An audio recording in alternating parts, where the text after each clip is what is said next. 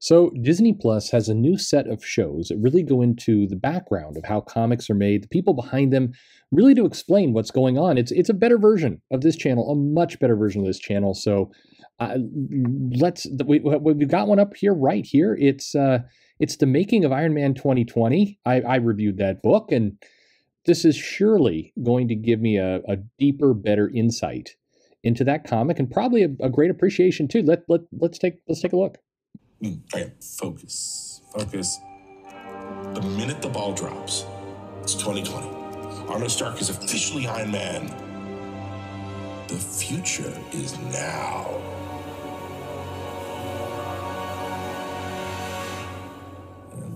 What next? What else? Oh, come on, Dan. You've written comics for almost 30 years. You can do this. Oh, tweet. I,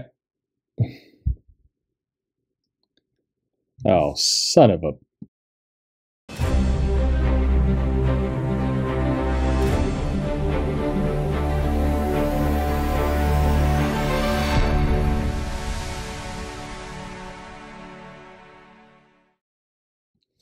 Hey everybody, this is Perch. There's a term in wrestling, if you're a wrestling fan, that's called exposing the business. And basically, what that means for wrestling is that a untalented or bored or unprofessional wrestler goes to the ring and then basically shows that how the moves are done through ineptitude or through laziness.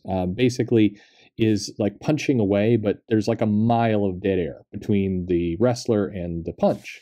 Or maybe another wrestler is setting them up to do their signature move, and the wrestler is so egotistical or so bored that they don't bother to sell it, meaning to pretend like it hurts. They just kind of stumble around goofy. And it's called exposing the business. And it got really bad, if you're a wrestling fan, in this one wrestling company called WCW toward the end of its life, where people like Hulk Hogan and Kevin Nash and Scott Hall and others would just, could not give any cares about what it is they were doing. They would show up and just half-ass their moves, and it was called exposing the business. And it was dangerous because the whole production and premise of wrestling was somewhat built on the idea that it was real. Most fans knew it wasn't, but still, you wanted to kind of pretend that there was some magic to it, that there was some realness to it, because if everything was a complete sham, then why would people show up and just watch things that are obviously shams? At this point, a lot of wrestling fans have to look themselves in the mirror, and admit that they're there for basically soap opera with underwear, and that's nobody wants to do that. So what does that have to do with the new Marvel 616 series? Well, this episode, and there's several on there, is basically giving you a behind the scenes look at the comic business, and it's supposed to really take you into the magic of comics. And there is a magic, there's an art to it, and there's a lot of moving plates. So one of the things that this show attempts to accomplish is to explain to you that it's not just, people sitting around and drawing some fun pictures and coloring them up, and it's easy, no problem. They really want to communicate to you that it's hard. And what better way to do it than the first event of 2020, Iron Man 2020, written by Dan Slott, art by Pete Woods. Christos Gage came in to co-write it. And so this video is designed to kind of give us an inside look at the people involved. And also, it wants to communicate something called the Marvel Method. Now, what is the Marvel Method? The reason Stan started doing the Marvel Method, quite frankly, is he didn't really have time to write those full scripts. This is what I was looking for. And so he was leaning very heavily on his artists to do a lot of the heavy lifting of figuring out all of the incident. They were as much the writer as Stan was. There's a classic story in the 1960s. Stan and Jack Kirby met to talk about their next Fantastic Four story. And when Jack sends the first issue in, Stan goes through it, and suddenly there's this page where there's this guy on a surfboard flying through space. He calls Kirby up and says, "What's the deal with this guy, Jack?" And Kirby tells him, well, a demigod like Galactus would have a herald to go before him to scout out planets for him to consume. I put him on a surfboard. Kids are into surfing these days. It's a contemporary thing. And the character kind of took off from there. And so this is all fine, right? I mean, in theory, the Marvel method and kind of what they're talking about, it sounds like a really nice collaboration between the writer and the artist, where you have two people crafting that story as a team. And what could possibly be wrong with that? Well, nothing, except the video then goes into a lot of kind of depths to show that Dan Slott is a complete incompetent fool who can't make his schedules on time. He's shown over and over kind of joking around about being late, looking kind of just like a bumbling guy in the office, and somewhat unapologetic. And I don't know if this is how the editors of the show intended it or not, but then you get these scenes of the artist and the letterer, and the artist is looking like exhausted and tired and like, you're putting a lot of the work on me, and I'm having to pencil and ink it. And meanwhile, there's this guy who's joking around about being interrupted on Twitter while he's supposed to be doing his script. And then it also kind of dives deep into Tom Brevoort shows that, or talks rather, about how Dan is late and he can't keep his schedule, and he's been doing comics for all this time, but he's unreliable in that sense, and not in the most flattering way. But then they also show him kind of bending over backwards to get him a co-writer and work with him and figure out what's going on. And then meanwhile, you see clips like this one from the letterer that I don't know if they were going for laughs or not, but it does not come across as like, yay, team. It comes across like, well, I mean, take a look at it for yourself. Because Dan works in the Marvel method, I'm usually waiting longer than I am from everyone else. If I have no script, I'm just looking at art and there's nothing I can do. Oh yeah, Joe is the person I feel most guilty about. By the time I get the script from Dan, it's usually about 2 days before the book has to go to press. I'm always sending a text or emailing, begging and pleading, someone please send me some script. And that would all be kind of funny, I guess. I mean, you got the jokey music in there, and it's like, oh, look at this guy. You see a Christmas tree there in the background. His holiday sucks. It's hilarious. Hilarious, right? Well, I mean, that's the tone they're going for, and they do achieve it. I mean, again, the problem is the whole show is filled up kind of in the first half with a lot of really jokey silliness, like this.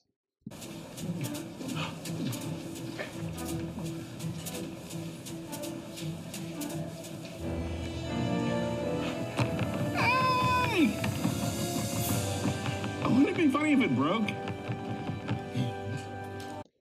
And then on top of that, like I mentioned earlier, Tom Brevoort seems completely aware that this guy is not professional, seemingly can't do his job on time, needs help and other things. I mean, enough to that they're putting this out, but it's all kind of like, And again, it's not said in the video because they again keep stressing the Marvel method over and over, but it's hard not to look at this. And if you're an artist or a colorist or a letterer and you're watching this video, you have to think like, you ass, because you see comments like this. We've been planning this for ages. We've been seeding this for a very long time. So I know you've got a lot of ideas and very little actually put together. and you need more time to get it done. Because it's not good enough and you need more time. I think I could make it better. We use the term work loosely when it comes to Dan. Dan's terrible with his deadlines. But no, but you'll be the famous writer of Iron Man 2022. God. No pressure at all or anything. No problem. I've worked with Dan for a quarter century, and fortunately he's good enough at this that those strengths help to counterbalance the fact that he is his own worst enemy when it comes to being able to produce things.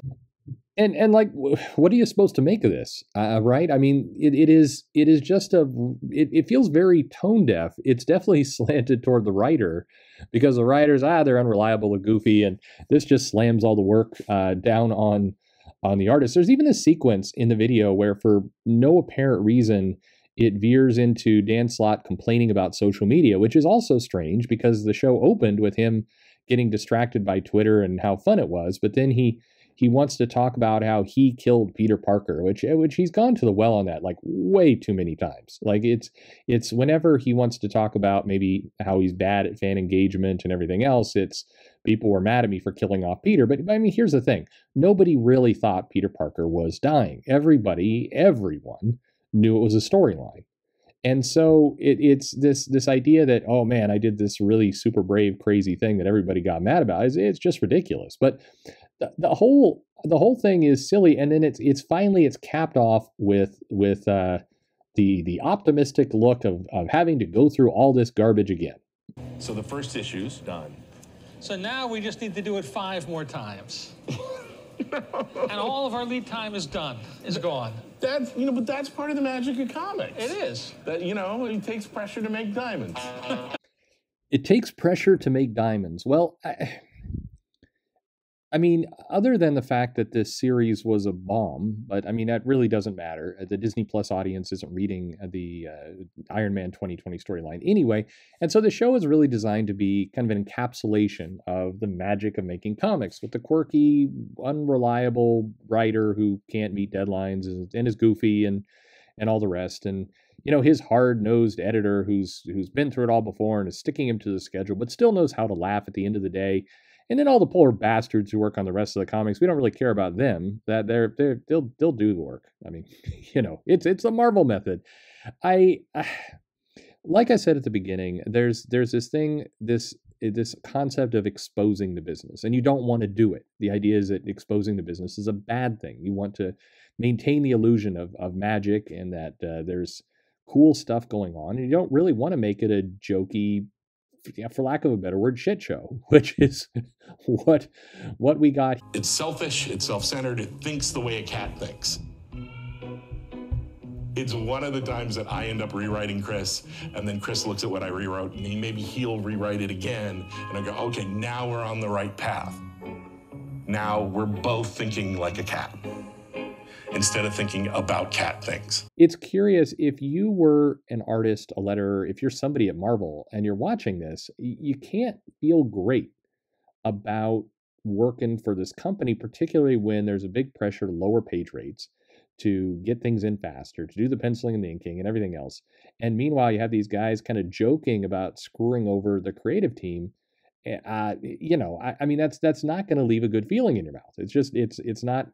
It's weird. The Marvel method is something that has been discussed over and over and over again. It feels like year by year it gets more watered down and more kind of, code for we do kind of random, crazy, last minute shenanigans. But looking at this video and seeing this, the players involved, and I recommend people go to Disney Plus. If you're subscribed, check it out. There's others up there too.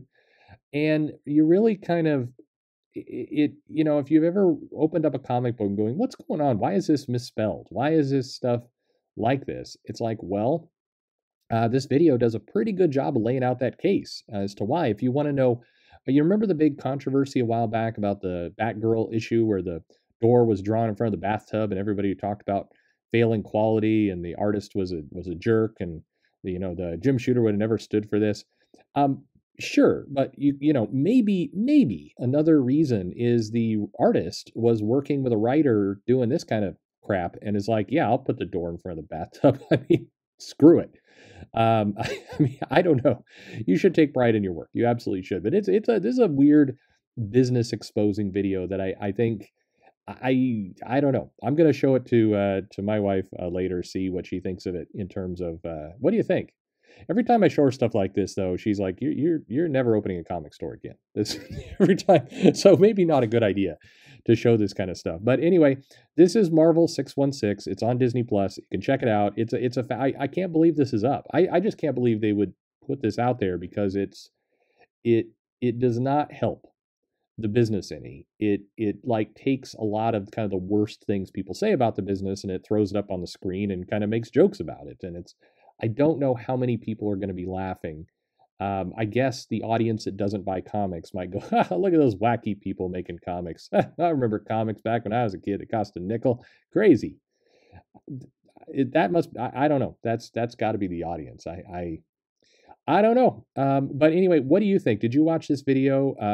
Watch the whole thing. I obviously have a couple little segments here. You have, this is for review purposes. You have to actually watch the video to see the whole thing. Plenty of nuance and context, but not much more than what you're seeing here. So let me know what you thought if you watched it. Like, subscribe, click the bell for notifications. Most importantly, though, of course, and as always, thanks for listening.